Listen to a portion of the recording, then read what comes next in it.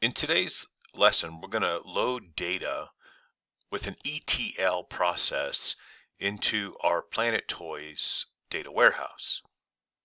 Now, in previous assignments, we created this data warehouse and it is presented in front of you.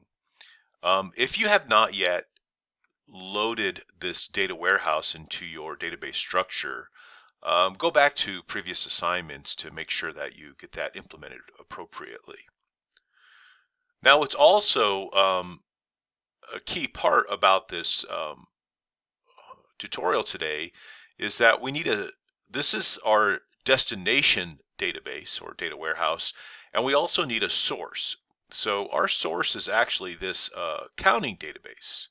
And let me put all the tables in view. And you should have already attached this accounting database to your to your instance. So on the left-hand side, you should see the Planet Toys accounting database and also the Planet Toys data warehouse. Now, our goal is to be able to load data into the data warehouse from the accounting database. So basically, we want to take the data and then transport it here. Now, the reason why we want to do this is because in our data warehouse, it is designed in a way where we can look at the manufacturing events that have taken place in terms of what products are being made, how long it is being produced, how many parts are accepted, how many are rejected, etc. So when we look at the accounting database, we have some tables that will automatically go direct into the data warehouse. Some of those tables are the product subtypes, types, and the products themselves.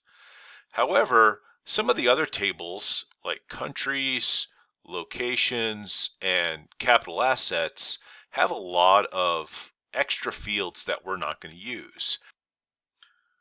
So when you get a chance, you can look at the database diagram that we have for our data warehouse and look at the fields that are included here, as well as what would be the matching fields that would come from the accounting database. Now, if you'll look close enough, you should take note that the batch dimension table right here does not have any matching data that comes from the accounting database. And what we're going to do is load this from a CSV file. So I just wanted to introduce these two database diagrams and data warehouses to kind of get a prelude into what we're doing. But to complete this exercise, what we're actually going to do is we're going to get into Visual Studio. So on your computers, go ahead and start up Visual Studio, and in this case I'm using Visual Studio 2019.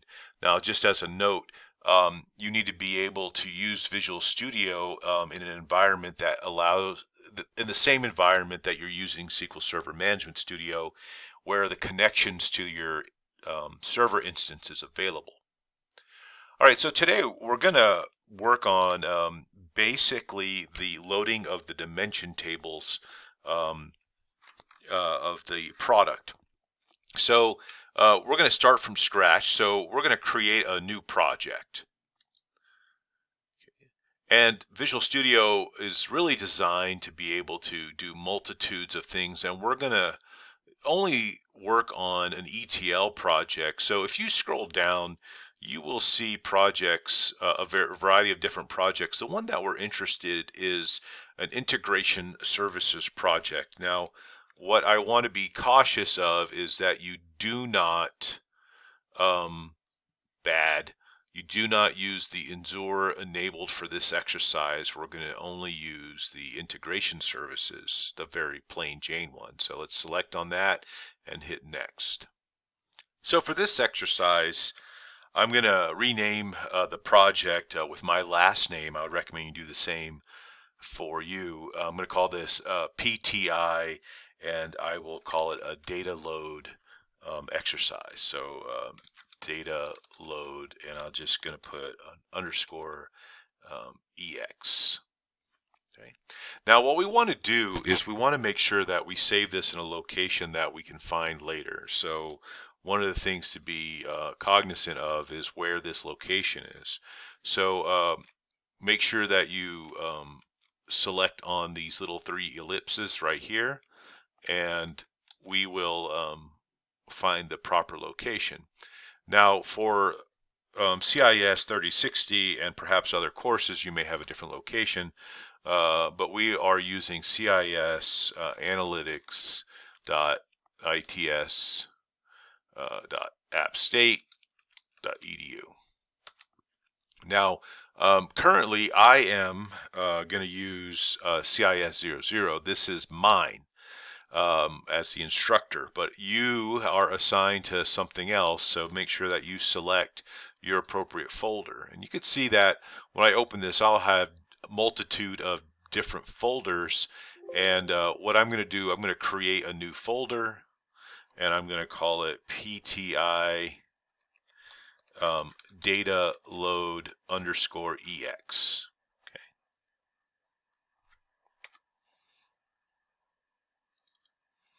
Okay. And I'm going to select folder. All right.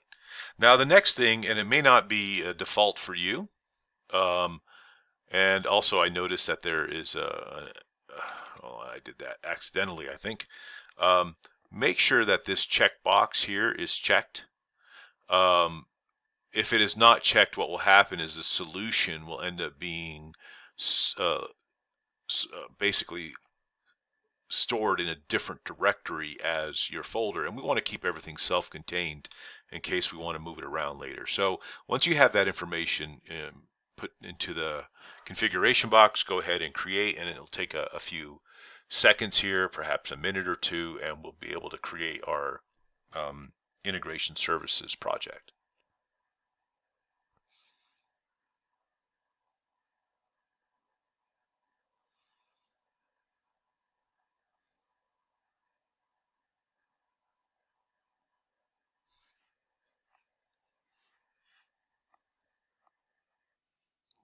Okay, so I paused for a moment and let my Visual Studio go ahead and load the project for me, so there's a little bit of jump in the timeline here. But what I wanted to illustrate to you in this particular integration services workspace, we actually have 4 areas that we're going to pay a lot of attention to.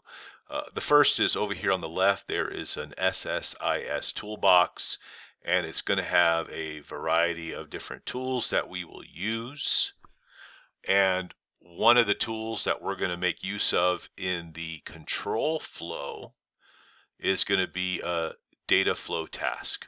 Okay. This is going to be something that we're going to do quite frequently. However, given that the scope of this class is just an introduction, using these other types of tools, we won't get into. All right. So another thing that we're going to want to use is this workspace here, and how we use this workspace is we simply click and drag a tool from the toolbox into this workspace. So I'll click and drag the data flow task into the workspace, and you'll see it load up. All right, so this is going to be one of our tasks. We're going to come back to that shortly. Another area that we're going to want to pay attention to is over here on the right hand side. It's the Solution Explorer for our project, and we can see a variety of different folders here. The things that we're going to be most most involved with is going to be the packages and the connection managers, and as well as the general properties for our project. Okay. And then the last thing is down here is our connection managers, and we're going to see as we connect to databases what's going to happen. And if you're into troubleshooting, the error list and the output here will also give us some assistance. Hopefully, following the instructions that are given here, you won't need that too much. Now, if you need to move some of these windows around, you can. Like for example, you can always unpin certain windows and then it will remove them, whatnot. And those are some different ways of being able to customize your workspace a little bit. All right. So if you haven't done so already, go ahead and click and drag that data flow task into the workspace, and we'll get started on this tutorial in the next video.